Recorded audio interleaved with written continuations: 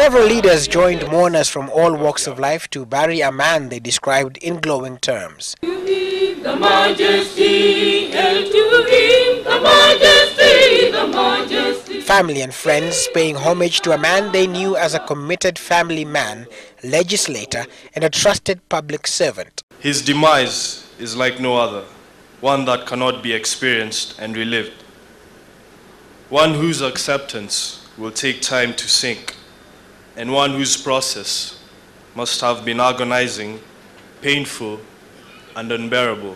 A husband. My husband loved Proverbs 17:13.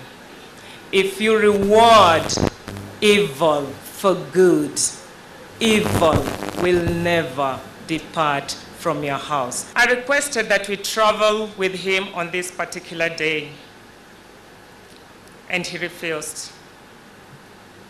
I even insisted, and he said no. A friend and a colleague. You grieve deeply. We grieve too, but we thank God for the life of somebody who has touched all of us and done very well for us. A man who will have humor when the occasion calls for humor, a man who will have seriousness when it calls for seriousness, a man who will have concentration when the day called for concentration. And we will dearly miss him as a man who matched what he said with what he did. We suffer the loss together, and we will continue rebuilding our lives together from where they were terminated prematurely. But Orwa Ojode has shown us that not anybody can be a minister, not anybody can be assistant minister, unless you are focused and you like to work for your country. All fondly recounting special moments with him that made him stand out as a moral beacon during his service in government and the lessons he painted on the canvas of life. Ojode was a very effective parliamentarian in Parliament, and he defended the government because as government there is no PNU government and ODM government. The best way we can honor the late Honorable Ojode is by embracing communal harmony, which he relentlessly preached.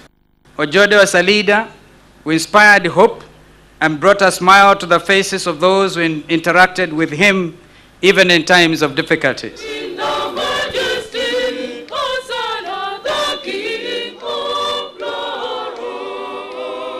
His widow giving what stood out as a sobering message to political leaders and the orphaned members of his constituency. We all have lost, and I ask that when the time comes for you to choose a leader, think of where Joshua has taken you from. Think of where we are and choose somebody that can continue with the beautiful, good work that he has done, not only for this constituency, but for this nation as a whole. After the service, Ojode's body was taken to its final resting place at his Ndhiwa homestead.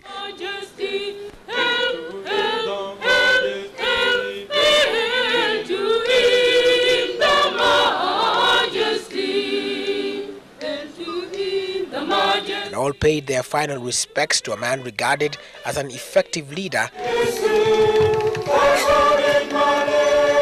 the voice of reason in an often squabbling coalition government.